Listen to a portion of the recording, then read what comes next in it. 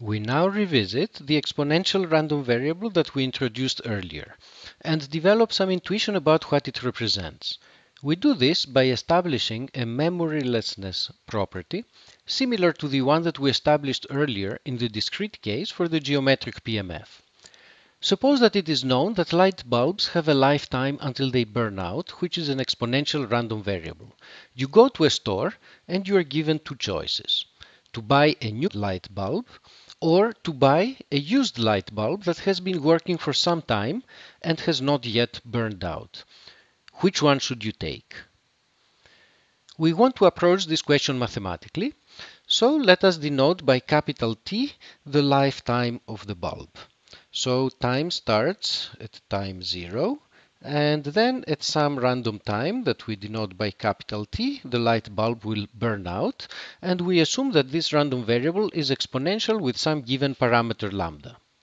In one of our earlier calculations, we have shown that the probability that capital T is larger than some value little x falls exponentially with that value x. We are now told that a certain light bulb has already been operating for t time units without failing. So we know that the value of the random variable capital T is larger than little t. We're interested in how much longer the light bulb will be operating. And so we look at capital X, which is the remaining lifetime from the current time until the light bulb burns out. So capital X is this particular random variable here, and it is equal to capital T minus little t. Let us now calculate the probability that the light bulb lasts for another little x time units.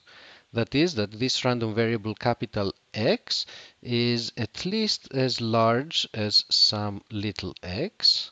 That is, that the light bulb remains alive until time t plus x.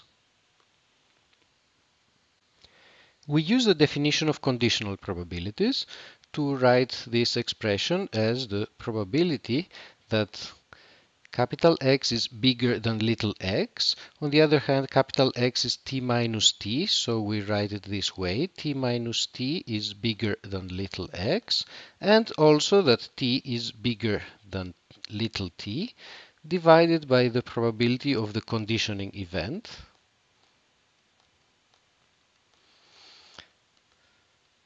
Just write this event in a cleaner form, capital T being larger than little t plus x and being larger than little t, again divided by the probability of the conditioning event.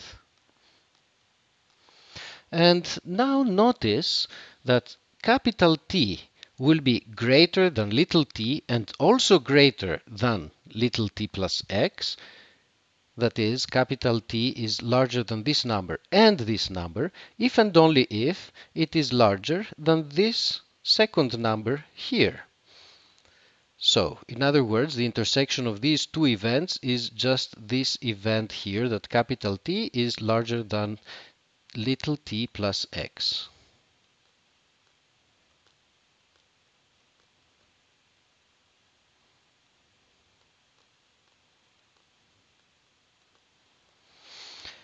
Now we can use the formula for the probability that capital T is larger than something. We apply this formula, except that instead of little x, we have t plus x. And so here we have e to the minus lambda t plus x divided by the probability that capital T is bigger than t. So we use this formula, but with little t in the place of little x, and we obtain e to the minus lambda t.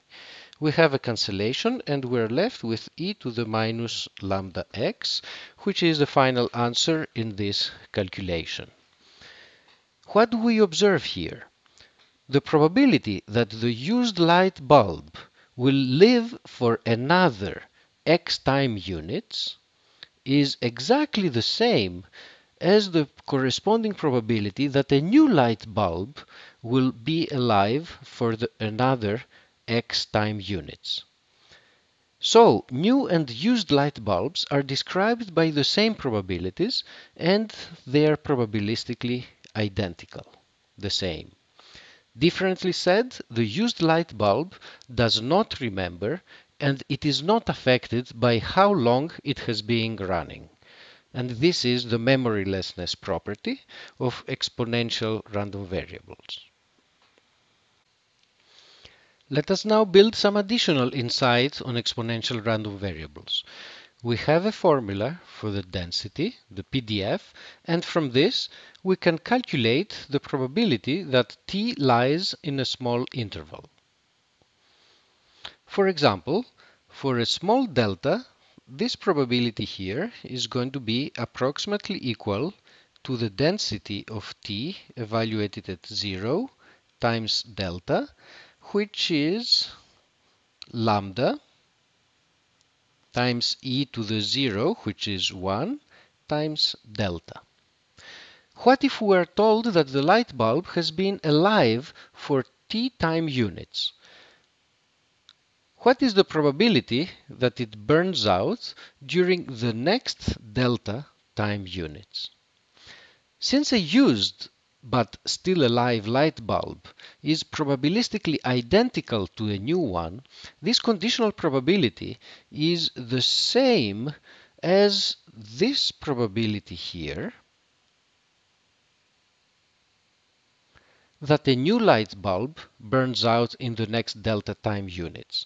And so this is also approximately equal to lambda delta. So we see that independently of how long a light bulb has been alive, during the next delta time units, it will have a lambda delta probability of failing. One way of thinking about this situation is that the time interval is split into little intervals of length delta. And as long as the light bulb is alive, if it is alive at this point, it will have probability lambda delta of burning out during the next interval of length delta. This is like flipping a coin.